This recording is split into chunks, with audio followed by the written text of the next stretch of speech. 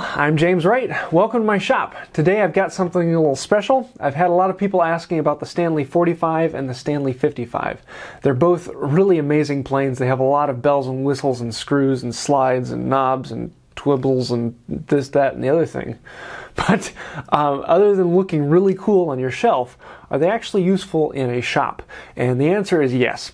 But the Stanley 45 is a little simpler and the Stanley 55 is a little more complicated. And what are some of the differences between them? What can they do and what can't they do? So come along and let's take a look at it. So let's start with the Stanley number 45.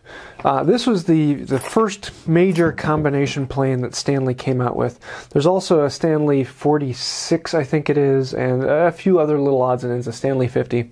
But the 45 is by far the most common. You can generally get this one on eBay for about $45 in the United States, shipping included. You can find them at different places around, usually around $40 to $50. That's a going price for one that needs a little work, but is still in usable condition. Then you can get a full set of irons for it.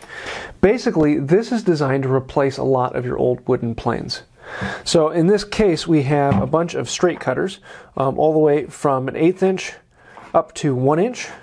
And then we have beads from an 1/8 inch to, I believe this one's a 1/2 inch. And then we have a sash iron, and this will actually make window sash, which is kind of a really cool feature for this iron. So we'll get into that here in a minute. You can also get a lot of other cutters, and any of the cutters for the Stanley 55 will fit the 45, at least the newer model 45s. Any of the 45s that have this little notch that you can see in the blade.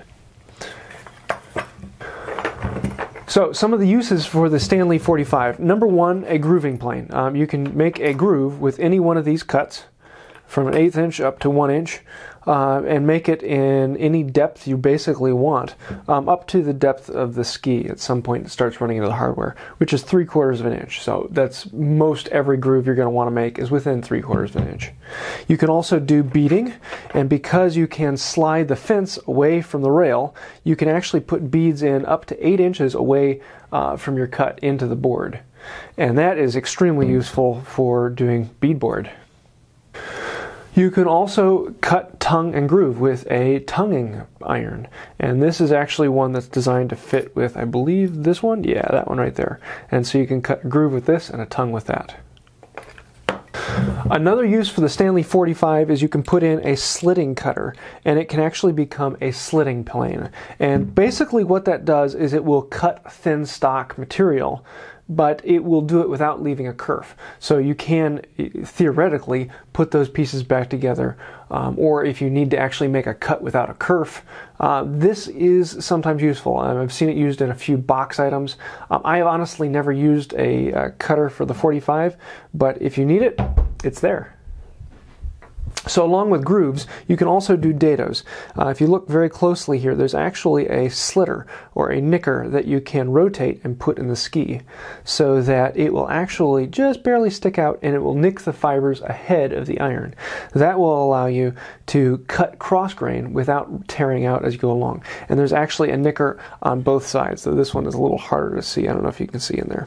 So the Stanley 45 basically has 3 main parts, and you can put them together in different configurations. It has the main skate, which the handle is attached to. Then it has the secondary skate, which can slide on, wiggle that on, and that can provide a secondary support to the iron. Now the fence on the 45 has 2 different holes. It has a lower hole and a higher hole. And if you put it in the lower hole, this allows you to slide the fence right up to the iron so you could cut a rabbet. And this would then slide right along the edge of the wood, and the iron would cut all the way to the side. But you can also slide it into the higher hole, and this then allows you to go past the iron, and you can then cut a thinner rabbet with a larger iron. So rather than using a smaller iron, you can use the larger iron to cut immediately up to the fence rather than pushing this up against the iron. So that's about it for the 45. There's a few other bits and bobs and things you can put onto it, and I could really go into it a lot deeper, but for right now I'm just going to be showing a lot of the differences between the 45 and the 55.